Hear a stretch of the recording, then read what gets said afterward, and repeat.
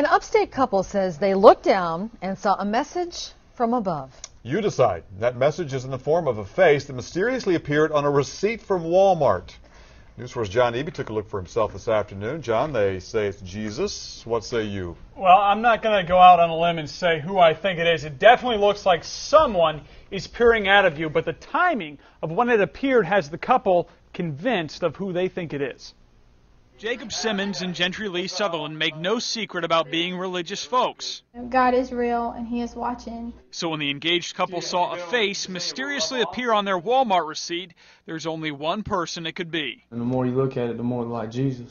And it was just shocking. It was breathtaking. They got the receipt after buying some pictures on June 12th. They say it didn't have a face at first, but 3 days later, Jacob saw the receipt on the floor of Gentry Lee's apartment and says it had changed. I was leaving the kitchen and I just looked on the floor and you just see the receipt. It's like he was looking at me. They both say they have no idea how the face got there. The stain that looks like soot or maybe ink doesn't wear off at all when it's touched. Simmons said he called the store to find out how it could have happened. They said the only way you can really get it black is to put heat on it. And if you were to put, if it was on the floor and heat hit it, how can it come out to be a face? After the initial spookiness wore off, the couple has started to take comfort in the image. They say they first saw it after coming home from a church service. We had a message on knowing God, abiding in Him.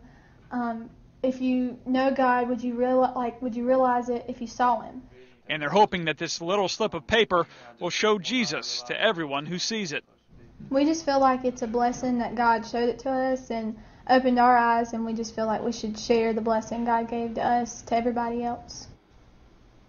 Now, the couple said neither of them tampered with the receipt to make the face show up. Simmons said he'd even like someone to be able to run some tests on the paper to see if they can find out what made that image.